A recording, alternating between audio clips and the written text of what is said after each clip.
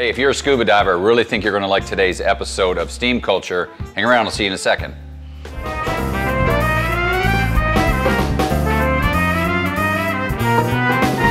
Hey, I'm Brent, you're watching Steam Culture. Welcome back to our longtime viewers. We appreciate you very much.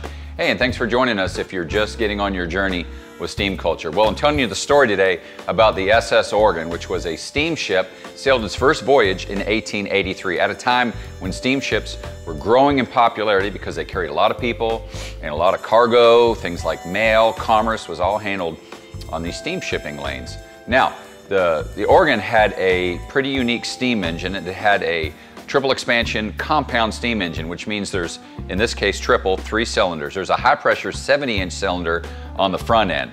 And then after that, there's 2 104-inch low pressure cylinders. So after the steam acts on that cylinder and on the piston, goes to the next cylinder and then the next one. And at that point, think about the steam as kind of being used up as from a pressure standpoint, and they'll either probably vent what's left or return it as condensate back into the system. So the steam engine, pretty massive deal, generated 12,500 indicated horsepower.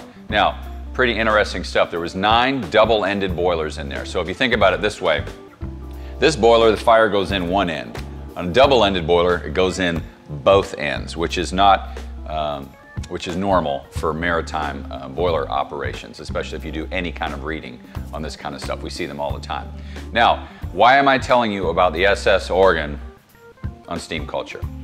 And if you're a scuba diver, you're going to be pretty happy because it's at the bottom of the ocean. We're not happy about that, but now we are if you're a scuba diver because it has become an incredibly popular diving site. In 1886, the Oregon was collided with by another boat, and down it goes to the bottom of the bay, only 15 miles from its destination.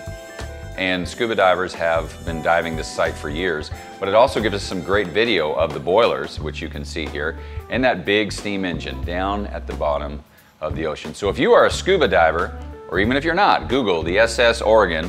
Google us before you go there because we already told you about it. Why waste your time Googling all over the place? Just come to us, where we tell you the stories here on Steam Culture. I'm going to work on something for you next week. Thanks for joining us.